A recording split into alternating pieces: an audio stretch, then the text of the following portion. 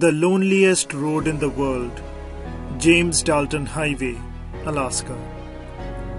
Alaska has some of the coldest roads on the planet, but James H. Dalton Highway is regarded as the coldest and the most isolated road in the world.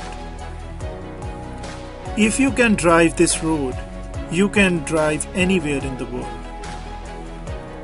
The road was built in 1974 as a supply route for the Trans-Alaska Pipeline System and is named after James H. Dalton, the Alaskan-born engineer who directed and supervised its construction.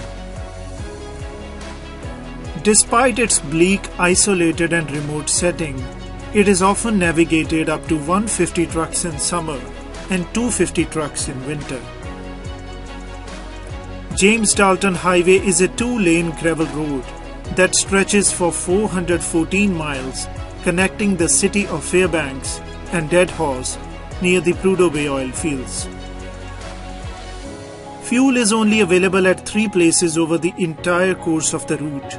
Headlights must be switched on at all the times. The highest point on the road is Atigun Pass at an elevation of 4,739 feet. Some of the rules of this road are: big trucks have the right of way, slow down when passing other vehicles, if you spot wildlife, pull over to a safe spot, and stay on the right side of the road. The speed limit on this road is 50 miles per hour. June to mid-July is the ideal time for driving this route. Travel should be done by pickup, SUV, AWD, high clearance vehicles only. Small cars and motorcycles are highly discouraged. There is no cell phone coverage and some satellite phones do not work. It is advised to pack plenty of supplies because there are only 3 villages along this 666-kilometer road with a population of 60. Coldfoot at mile 175, Wiseman at mile 188 and Dead Horse at mile 144. The road is mostly built on top of the icy permafrost. Sudden changes in the weather can make the driving even more dangerous.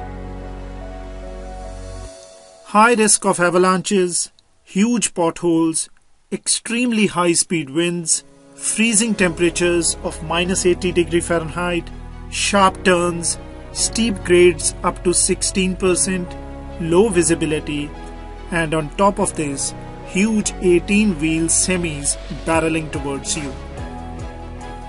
Several corners on this road have their own name, such as Oh Shit Corner, Roller Coaster, and The Shelf, to name the few.